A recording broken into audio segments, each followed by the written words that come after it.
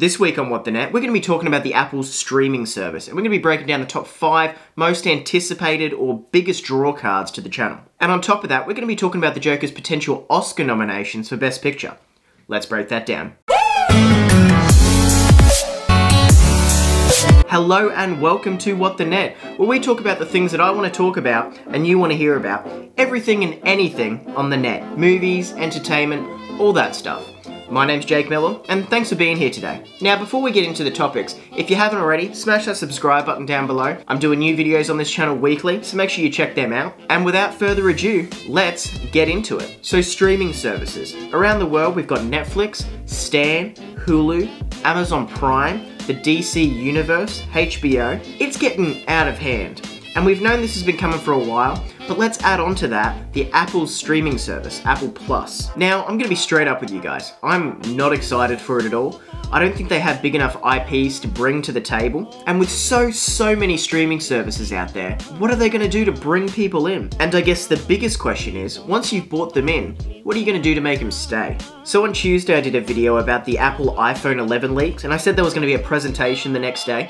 Well, that presentation's happened. And within that, one of the big things that they talked about was the Apple Plus streaming service. They gave us some more information, some more shows that are coming, and they added onto the shows that we already knew about. And so I'm going to talk to you guys about the top 5 biggest shows that are coming that I think are the biggest draw cards for this streaming service. At number 5, this is actually, believe it or not, my most anticipated one. I don't think it's the biggest draw card that they have, but I'm kind of excited for this. And the show's called Helpsters. It's by the guys who did Sesame Street, and it's meant to be targeted at kids. Remember that. And basically, they're going to be teaching the kids how to code.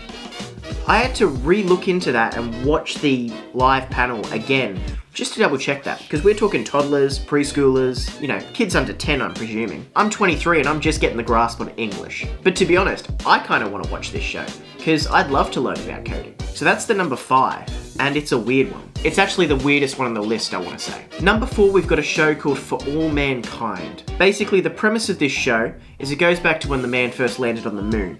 But in this world, Russia landed on the moon first. And then I think from there, what the trailers look like is that the American astronauts try to do bigger and better things and go to the moon and try and expand and go further out. But they make it that it's a huge twist that the astronauts are females. Maybe I guess because of the time, place, it's a big deal. But they made it out like that was the big twist of the show. I'm more interested about how the Russians got there first. But it does star Joel Kinnaman. You'll probably know him from Suicide Squad. He's the guy who basically narrates everything. Rick Flag. I know him from House of Cards. At number 3, there's a show called Dickinson starring Haley Steinfeld. And it's meant to be a reimagining of Emily Dickinson. And it kind of looks like Emily Dickinson and Emily Dickens' time period, but in kind of like a super bad setup. They're crumping, they're dancing, there's a little bit of coarse language, I'm guessing. I personally think it looks shit, but it's just a trailer, and I do like Haley Steinfeld. Side note, she's apparently in talks to be Kate Bishop in the new Hawkeye series. That's pretty awesome as well. That's going to be a streaming show. If you haven't seen it, there's a video on my channel. It's all about the Disney Plus streaming shows. Check it out. At number 2, we have The Morning Show. This looks interesting, but really only because of the cast.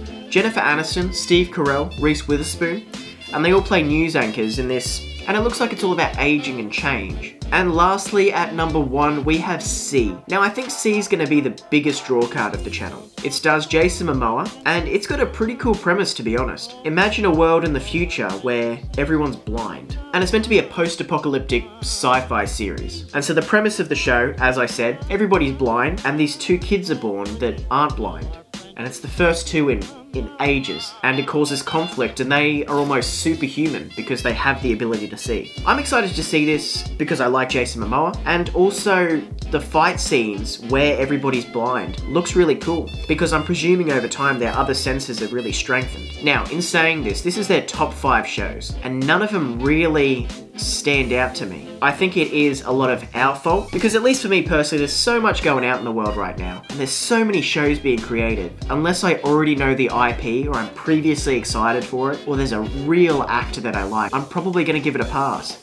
And seeing as that I don't feel they have one big draw card or an already established IP, I don't know how this is going to do. I think though it will do well in the first year because one of the draw cards, and that's what I said earlier, how they're going to separate themselves from the other streaming platforms. And how they're going to do that is by, if you buy any Apple product, I'm guessing it's going to be the main ones like a watch, a laptop, an iPad, an iPhone, something over $600 maybe. You're going to get Apple TV free for a year. And if you don't want to buy an Apple product, or you're not in need to buy another Apple product, it's only going to be $4.99 a month. So maybe this is going to be something that people will buy to try.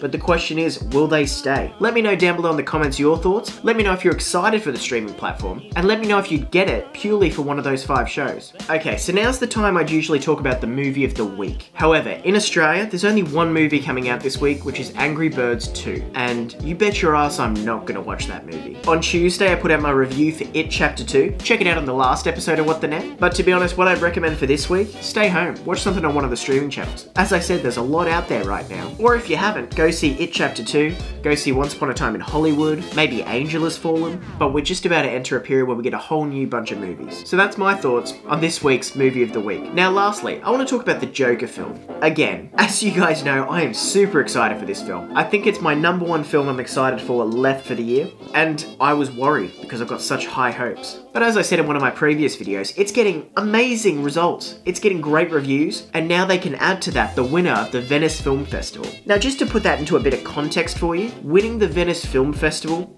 is a big deal. So if you go back to the last Oscars at the beginning of the year, Roma was nominated for an Academy Award, Best Picture. It didn't win, but a lot of people thought it could have, and that won at the Venice Film Festival. And if you go back the year before, Best Picture winner, The Shape of Water. And who won at the Venice Film Festival? The Shape of Water. So this is a huge deal. We haven't really gotten into Oscar season yet, but this has given it a huge chance. I'd love to see a comic book movie make Best Picture. Now let me clarify, if it deserves it. You guys should know how much I love Black Panther. Loved it. I don't think it was worthy of getting nominated for Best Picture last year, and I loved that movie. And so I'm not going to be biased and say just because it's a comic book movie, throw it in, make it Best Picture.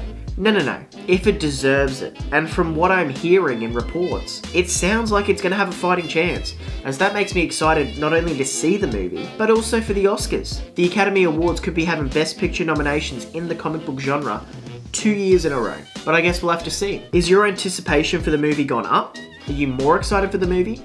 And do you think this could be a movie that actually has Oscar potential? And I'm not talking the outskirts of the Oscar potential. I'm talking Best Picture, Best Director, Best Actor maybe. I guess we'll have to wait and see, and I cannot wait to see this movie. Okay guys, so that's the show today. Thank you so much for watching. Let me know down below in the comments your thoughts on the topics today. I'd love to hear them. And if you're wondering where Wednesday's vlog was, I've actually moved it to a second channel called Watch My Life Vlogs. It's on my page and I'll link it below. Make sure you go check that out. I've got a new vlog coming every week and it's a lot of fun. Make sure whilst you're here, smash that subscribe button, leave a like, turn on notifications. That would be much appreciated. Thank you so much guys for watching. Have a great week, and whatever your passion, work hard and be lucky.